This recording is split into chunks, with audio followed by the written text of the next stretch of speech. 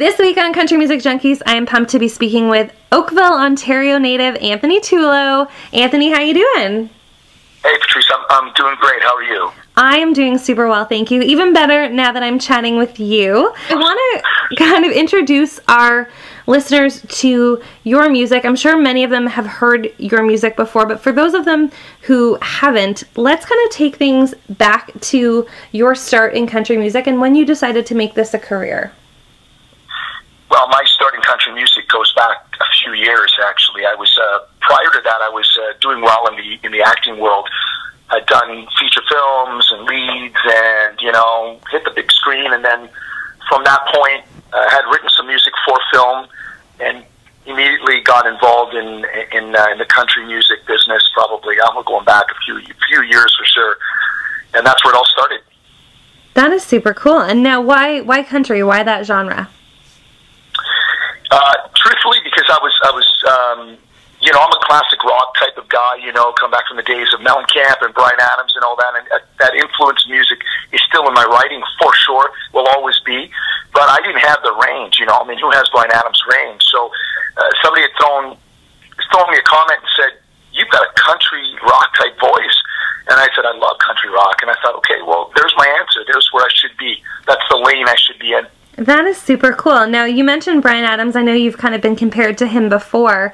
How do you draw from your influences? Are there other artists that you kind of learn from and draw from their talents?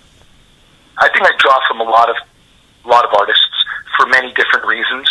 You take a guy like Bono, I draw from his stage performance and his way of gravitating to an audience.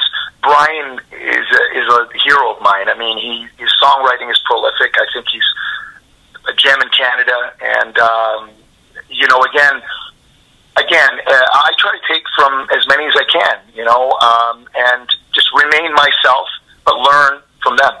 Absolutely. That sounds really cool. Now, let's talk about your sophomore album. It was released toward the end of 2016, so it's still super hot, super new. It's called Rebel with a Song. Let's talk about that and what fans can expect from that album.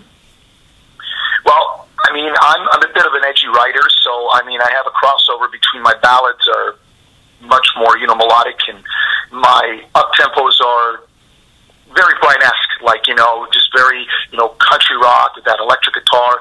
So I think they can expect energy, but at the same time, sort of a softer side with the ballads. And the album's been very well received. Fans have been terrific, and I always say it, they mean everything to me. So that is super great. Now let's talk about your current single, Gasoline.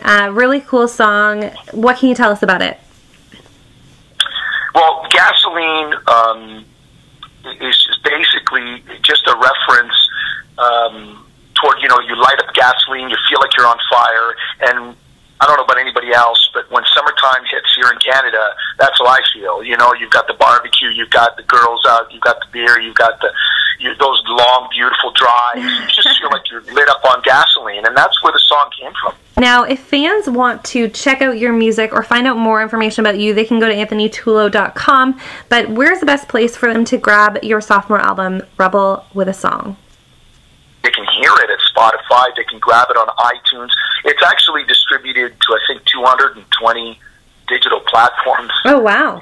Worldwide through ILS Universal. So it is everywhere, but primarily Spotify, you can hear it, and then you can buy it on iTunes, and you can certainly go to the website, www.anthonytullo.com. Excellent. And check that out. Very cool. Now, Anthony, you mentioned summer's coming. Must be super busy, I'm sure. What's next for you? Well, yeah, I am busy for sure. The biggest thing that's coming up is the May 5th show here at the La Dome, the Dome main stage here in Oakville. Actually, I will be performing there.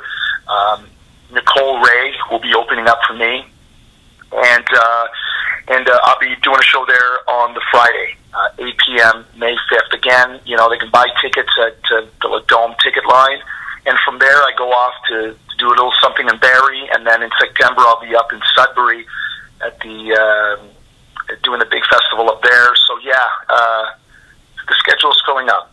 That's great. Well, again, fans, head to AnthonyTullo.com. You can check out if Anthony is coming to a town or a city near you. You can also check out his new single, Gasoline, and the sophomore album, Rebel with a Song. Now, Anthony, if fans want to connect with you on social media, can they do that as well? Absolutely, and I love staying in touch with my fans. They know that, so they can reach me at Twitter, say hello, Facebook, Instagram, you name it. I'll be there, and I always try to get back to them, as much as I can. Excellent. Well, Anthony, it's been such a pleasure. Thank you so much again, fans. Head to AnthonyTullo.com for more information about Anthony. Anthony, thank you so much. Thank you, Patrice. Thank you very much. Have a good one. Cheers.